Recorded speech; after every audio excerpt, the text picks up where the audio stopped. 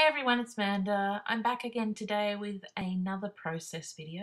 Today I am using the Grand Bazaar collection from Basic Grey, and I'm just using a one large sheet of the paper and the rest are from the 6x6 pad. And I'm scrapbooking this photo here, which is of a barong, which I took in Bali. They're kind of like, I guess, the equivalent of, you know, the Chinese dragons, like the dancing lions or whatever they are. It's kind of like that, but they're for temple ceremonies. They have a special kind of religious meaning to the Balinese people, the Hindu people. Anyway, so I have just started off with the 6x6 pad and gone through and selected a few different pieces that I think will work with this photo. I didn't have a firm plan when I started out, so that's why there's a lot of messing around, but finally I come up with an idea. And you'll notice through this video a couple of times like I jump right forward. It's because I kind of went off and did other things and then came back and forgot to start the video. So also there's kind of long periods where I'm just sorting through embellishments. So I kind of cut that out. Otherwise you would have been looking at this for like 20 minutes and that's a bit boring. Anyway, so as you can see, I've jumped right forward here. I'm using this sticker from the accent sheet just to ground that centerpiece. And I'm using the wood veneer pieces from the collection, and they're really beautiful. Like, they're dark brown and they have gold screen printing on them. Like, they're really stunning and they work really perfectly with my photo. And I'm doing my layout quite symmetrically at this point. I'm just using my tape runner to adhere that wood veneer down. It seems to hold it perfectly well. And some of these gold die cuts. They're all together on a sheet. You kind of need to trim them up a little bit because they've got pokey bits where they join together. But as you can see, it's very symmetrical at this point, very geometric. But once I start adding some more embellishments, I break away from that a little bit. So I am using pretty much all the bits and pieces of all the embellishments. Like, there's sticker sheet, the accent sheet that comes with the collection, the wood veneer, the gold die cuts, and then just the ephemera pack. So there's really everything on here. Oh, I think I even have, what are they? The little enamel flowers. It all gets thrown on there in the end. So at this point, I decide I want to have photo corners to ground out the page, and I pick out this yellow paper. It really doesn't look right, and I chose that because it matched the little favourite sticker. And the story behind the favourite is I love the barongs, and I love it when there's a temple ceremony and they carry them down the street. Like, I just adore it, and I always have to take photos of it, and it's like one of my favourite things in Bali. So that's why favourite is on there. And I guess I can tell you a little bit about them. Each village has their own barong. So when there's a temple ceremony at a big temple, they bring them all together from each village. They carry them along. Some villages are further away from others. So sometimes they're stuck up on the back of like a truck and are sailing along the street with all their long kind of shaggy fur sailing behind them. Yeah, I just love them. I guess some people would find them scary, but they're good. Like, they're good souls, I think. Sorry, not souls, spirits. They're good spirits, and they're there to protect you. Anyway, so I've added some flour from the chipboard sheet, and here I am fiddling with my embellishments again, just trying to choose some pieces to go together. I'm going to put some flowers around the outside. One of the things they do with the barongs for special occasions is they kind of thread flowers into their, I guess, mane, for want of a better word.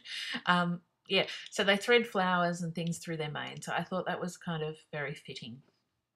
I kind of, once I get here, I get really carried away. Like, I just feel like I need to add more and more stuff, which, I don't know.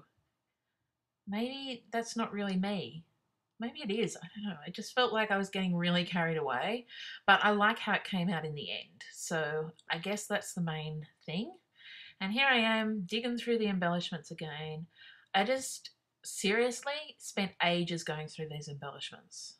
You think by now I would have known exactly what was in there. I really just keep moving the embellishments around. I think you can see I've added some of those enamel flowers there and stuck down to make the flower clusters. And then I'm just using this transparency and sticking it down with some of the diamond glaze that I like to use on my transparencies. I add just a couple of more touches to that middle section there. I put, I think they're like little gold chevrons. You can see them at the top left-hand side there. I'm just going to stick them on either side, and I'm just continuing with the like symmetry geometric shape. So like I said, even though it's not the same on both sides, it still balances out. Then once I've done that, I have that trapped space between the photo and the flower on the left hand side. Like it looks like, yeah, I was going to put that there, but it just looks wrong. So I've balanced it out, but then I've got that space. So I end up using another one of the chipboard flowers and just cutting it down and tucking it in behind the photo. So it kind of looks like the flowers are coming out from around the photo. And then I am going to use the little wood veneer flower I was playing with at the start there. You see the top there at the right hand side, I have that fox. I really, really love these wood veneers, and that fox is so gorgeous, and you'll see at the end, I hold it up so you can see, I've actually put a brooch back on it. So instead of using it on a page, I'm going to wear it as a brooch because I think it's kind of cool. I use the mini alphas for my title. I did get the normal alphabets for this collection, but they're very brown. Like, I don't know. I don't really like them. They're not, I don't know, they're just not me. I was all excited when I bought them online, but then when I got them in person, I'm just like, no, I don't think I'm going to use these. I'm not sure what I'll do with them. Maybe I'll give them away. Something like that. Anyway, I highly doubt that I will use them.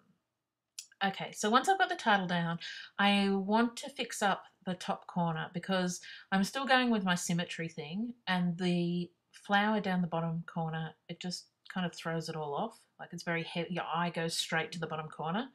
So I decide I'm going to put a photo corner up the top, which was an idea I was playing with back at the start. And I end up, after just having my little rant about brown things, I end up using a piece of brown paper just to tuck in the corner there. I put it flush at first, but it doesn't look quite right, so I move it to put a bit of the orange around the edge. And I want to add a touch of gold just to even it out with the flower. I look at the die cuts first, but that's a little bit too shiny, so I just end up going with another piece of the veneer. And then once all that is down, I'm going to add some black mist splotches.